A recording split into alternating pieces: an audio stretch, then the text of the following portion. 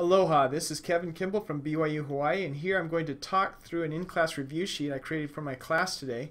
I wanted to show them the solution, maybe talk through it a little bit better than I did in class today. So the basic idea is you were given these opening balances from the prior year's ending balance sheet. So the December 31st XO prior year balance sheet will be our beginning 11X1 balance sheet numbers. Now, I've just shown you the balances. I'm not indicating here whether these are debits or credits, but this is something you would need to know. Assets normally have a debit balance, so these are actually all debits, and liabilities and equity normally have credit balances, so these are all credit balances. The way you know which account, what the normal balance is the side of the T account that increases the account. That's the normal balance. So assets are increased on the debit side, so their normal balance is debit. Liabilities and equity are increased on the credit side, so their normal balance is credit. So this is what we're starting with at the very beginning of the year. Then during the year, we identified 10 transactions that are going to influence these balances and maybe even influence other accounts that are not on this list, such as revenues and expenses. You will need to analyze the 10 transactions, record the appropriate journal entry in the journal boxes provided below, which I'll show you in a minute. Then label the T accounts below for all the beginning accounts and any new ones. Put in the opening balances from here, and then post the transactions from the journals and compute the revised balances. So let me show you the transactions. Here are our 10 transactions. Here are the T accounts. You'll label each of these T accounts with the names of these accounts that are provided at the top and put in the balances. So these would all go in as debits in their respective T accounts, and these would go in as credits.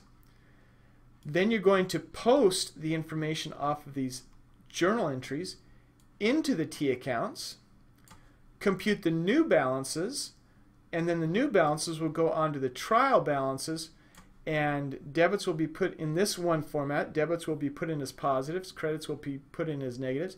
If you add them up, they should add up to 0 because debits equal credits. Another valid format would be to put the debits in the left-hand column and credits in the right-hand column, and debits would equal credits. With that in mind, let's go right to the solution, and I know I'm going to talk through it quickly, but I just want to have you see the big picture. So once again, here's the basic background, and we have our first transaction.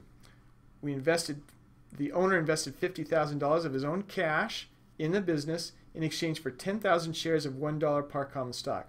In this case, we received cash, so that's debit 50,000, and we issued common stock, and they paid above and beyond the par value, so that excess goes into excess paid in capital.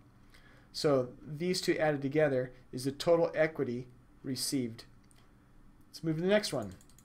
Purchased $400 of inventory, paying $100 of cash, and purchasing the remainder on account. So we received inventory, that's a debit of $400. We paid cash, that's a credit of $100, and we owe $300, that's an increase in accounts payable. Next, we sold $150 of inventory to a customer for $500 cash and $200 on account. In this case, let's focus on what we got and how we earned it, and then we'll focus on what we gave and the related expense. So in this case, we got $500 cash, $200 of account receivable. Why? Because we made a sale. So that's our sales revenue. Now, how did we make it? Well, we sold $150 of inventory. Inventory went down by crediting it, and our expenses, cost of goods sold, went up by $150. So we had a margin of $550 on the sale. Moving on, we paid $200 on account related to a prior inventory purchase. That means we're paying off.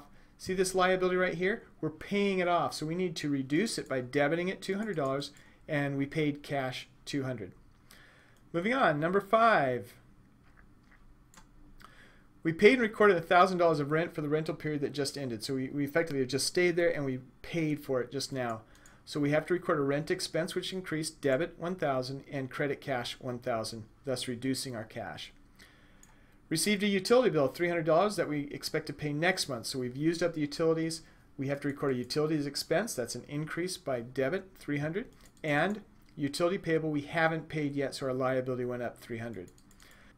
Next, we paid off $120 of the utility bill. So here we owed it, and now we're going to pay it off. So that will have to be reduced by debiting $120 utility payable and paying the cash credit 120. Moving on, we paid $1,100 for salaries for work we just barely performed. We'll have to increase our salary expense $1,100, and since we paid cash, we will reduce it by crediting it $1,100. Paid off $2,000 of the principal of a note payable. We debit the note payable to reduce the liability, and since we used cash, we'd have to credit cash $2,000. Purchase $7,000 of factory equipment. In this case, we have new equipment, so debit $7,000. And how did we pay for it? We haven't yet, so we have to increase our liability $7,000. So what that is we've just barely recorded. So we identified what happened, we analyzed it, and then we recorded the journal entries. Next, we need to post to the ledger. So down here below, these are all the ledger accounts you're going to need. As you can see, the black I put in were the opening balances. And then I labeled each of the posted entries in green with the number of the transactions. So this very first one, transaction 1, debit $50,000 for the cash received when we issued capital stock of $1 par and had additional paid in capital, paid in excess. So that's what we did.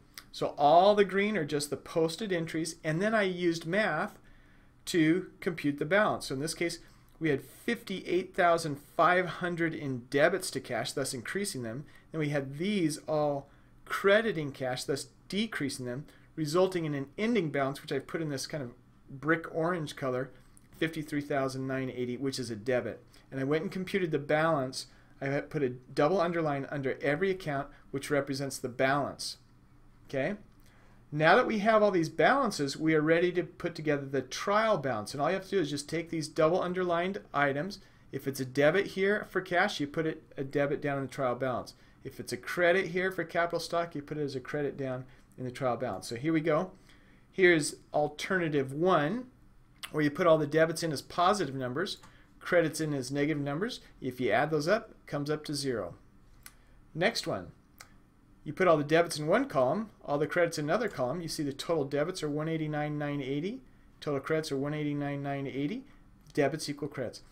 This $189,980 is not total assets. Do not make that assumption, because as you can see here, we have some expenses. So that's it. That's what the whole case was about. I hope this very quick review, which took us an hour in class to complete, and now we've done it in 8 minutes, makes sense. And I hope it's a good review. And I will send this file to you in your email so you can get it and review it. Aloha.